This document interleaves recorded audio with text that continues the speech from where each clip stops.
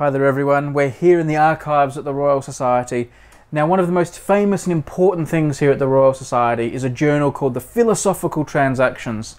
Many years of really important papers, but one of my favourite things in field trans, Keith, are the pictures. Now today what we want to show you are the contents of a couple of boxes we've just pulled off the shelves here at random. There are quite a few of these boxes, but these are the two that have been chosen by fate or by the white gloves of destiny. And these just contain plates, pictures. Pictures, yeah. The originals that were used. Yeah, so drawings, watercolours, they're the original materials that would have been sent to the engravers and would have produced a plate for the journal. What's this? This is box PT74. And we've got all these blue folders. I'll take my gloves off. So 1834. 1834, so this is the artwork for the volume for that year. And this is numbers 54 to 82 of what was being produced. And who knows, well, here we go. Who knows what we're going to get? We've got bells and cylinders and diagrams. So this is experimental apparatus for one of the papers in this particular year. But keep turning the pages because some of them will be in series. Others, you'll get a very mixed bag of things. Positions of the floater of a paddle wheel when in motion.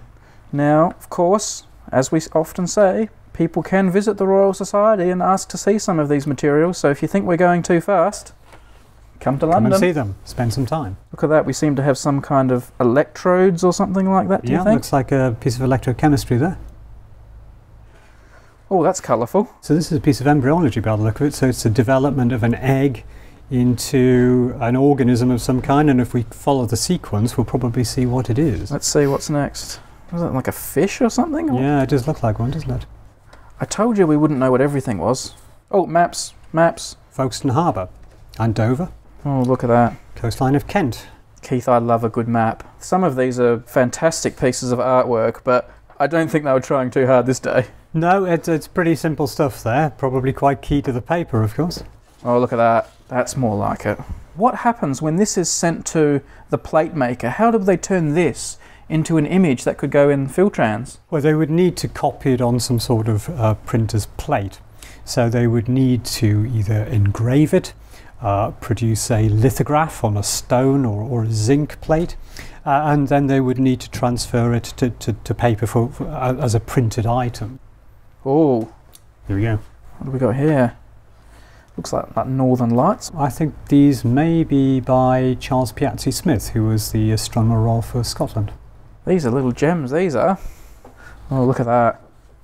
Oh, we've got a few brains here. Look at these. All right, Keith, what's in the other box here? Okay, what's this? So this is PT73. PT73. So this begins in 1807, as you can see. Oh, yep. One of the great artists of this period was a man called Franz Bauer, Francis Bauer. He was artist in residence at Kew Gardens, and he was by far, I think, the most talented painter of this period who was working for science. He's known for his flower paintings, but we have some drawings here, and this looks like, so these are insect drawings. Oh wow, that's lovely. That is very beautiful. You can see these are the legs of flies, so he's painting black on black and it just jumps out at you. It is so beautiful.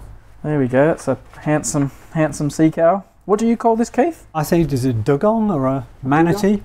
Okay, I prefer sea cow. Oh, look at that. Yeah. What's this, Keith? This is that's a mess, but it's cool. Kirkdale Cave, Vale of Pickering. So this is a paper, a very famous paper by William Buckland, who explored this area, Kirkdale Cave, in the Vale of Pickering in Yorkshire, and found some amazing things within the cave, and we can see here. Oh, look at that. An illustration of Kirkdale Cave, and geologist, maybe Buckland himself, going for it. So they're walking into the cave. There we have some kind of cross-section of the cave. That's right, and there's a map just here of the cave system. Oh, this is very treasure map.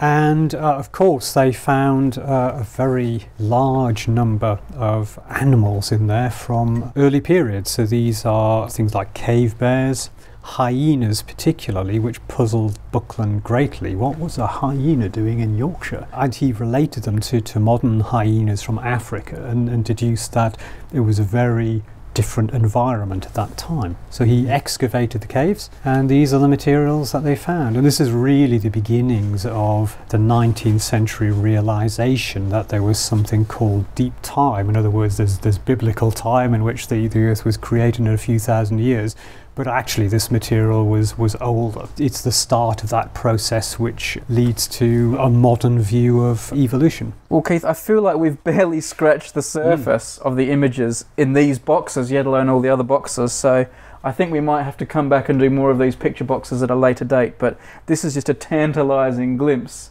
of the treasures you find when you open some of these up.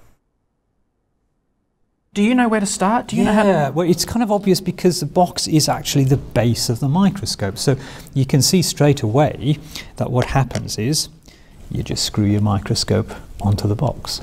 So this is the as you correctly said, the business end. So now you kind of almost got a microscope.